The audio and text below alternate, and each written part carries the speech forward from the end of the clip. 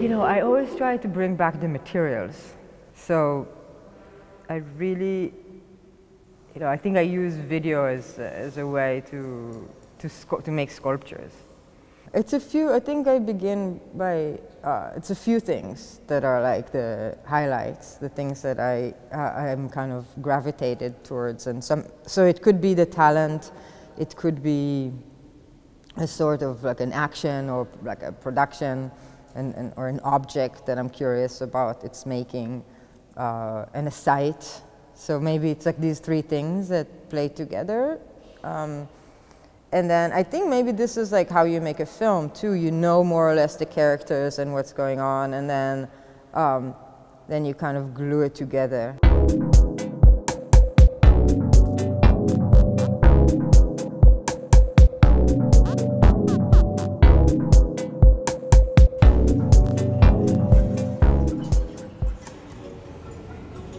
Well, for example, in the oldest piece in the show, in Cheese, actually it's based on a real story about these 7 sisters from upstate New York that in the mid-1800s developed a product.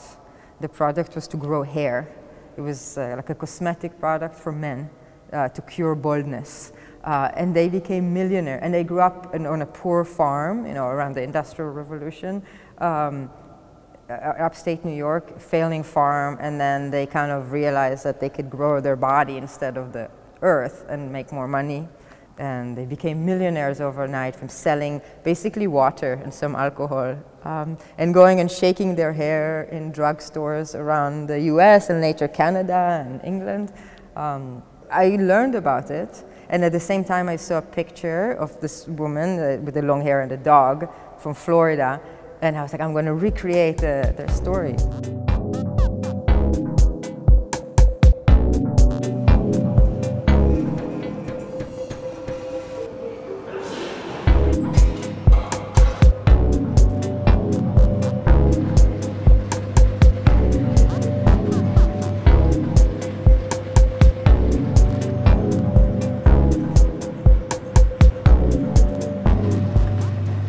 Production of luck, yeah, that was kind of the, yeah, which is like the casino is, or like the bingo is the factory for luck. And kind of, yeah, producing, like basically fabricating luck. So I was into that. And also global warming in this way of like cause and effect, how we don't understand cause and effect. So just, you know, you have the melting glacier from one side that goes through the air conditioner that just drips on her shoulder. So it's really trying to like connect this melting glacier in one part and then this bingo parlor on the other part.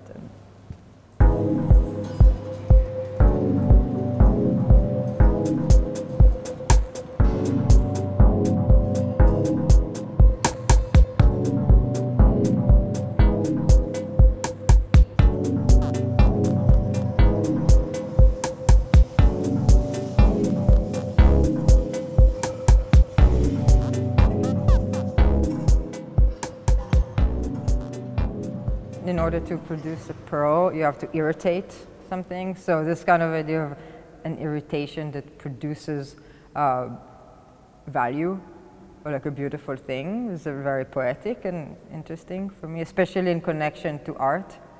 Hopefully art could be the irritant to ideas, you know, and culture.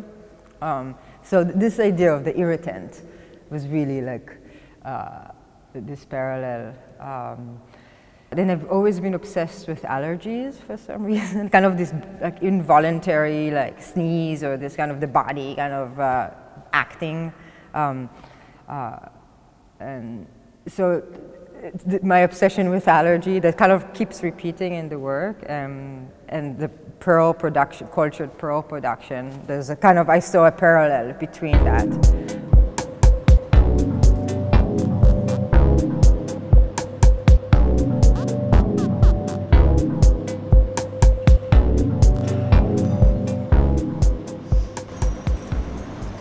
So I thought that there would be these 2 levels of production. One is, I said, this more immaterial labor and kind of this allergic reaction, and then on the other side there will be this other kind of labor, and using kind of movie magic to connect these two locations. You know, maybe one is the US and the other one is in China, and like a little kid, you know, you think you dig all the way a hole and you get to China. So kind of working with that kind of idea and creating a real thread between one place that it's completely fiction and the other place that's reality, but actually physically, like through movie magic, tying them together into a structure. So I think there's no narrative, but that's the shape of the piece.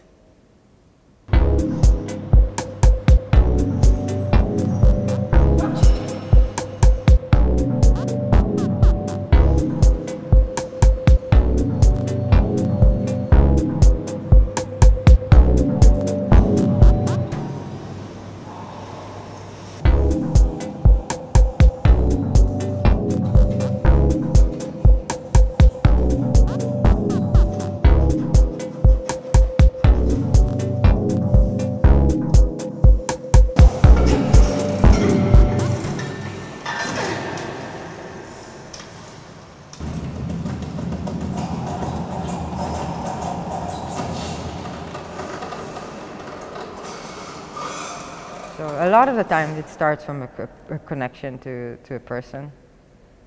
And also in the new piece, it was kind of taking that into an extreme, because I worked with a lot of people with kind of extraordinary talents.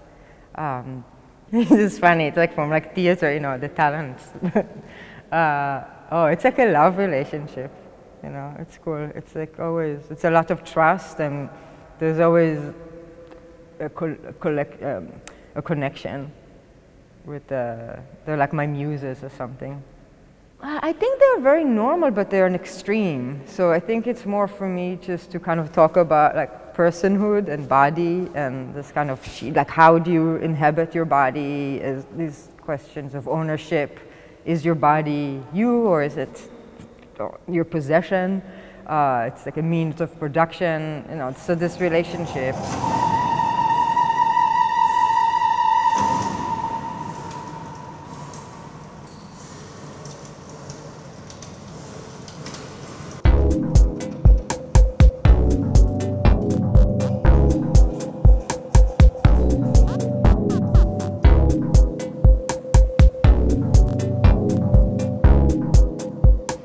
You know, I love that glass ceiling, you know, in the Kunsthaus, and I thought, oh, it would be really nice to like just break it, you know. Then you go the floor above, and then there's cosmic generator, and you have someone there breaking it, but from above. So on the third floor, it's the view from below of what's on the top floor.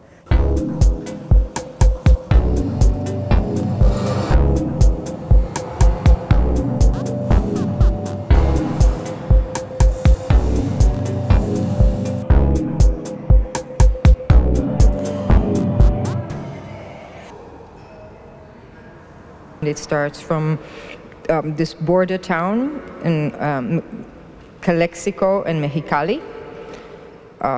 It's a kind of town that's divided by the wall. And there's a lot of myths and also real stories about the underground tunnel that go around under the border. And there's also the biggest Chinese population in Mexico, right on that border. And it's famous for having really good Chinese food. So I was really fascinated by this kind of like global connection. And for me, the piece starts in a 99-cent store on the American side, of going into a tunnel to the other side of the globe, in this market in Yiwu, China, that basically supplies, you know, small commodities around the globe, and it's 1 million square feet. So it goes into there and then back into a Chinese restaurant on the Mexican side. And it's kind of playing with this idea of collapse of distance and geography at the same time, this overstating borders.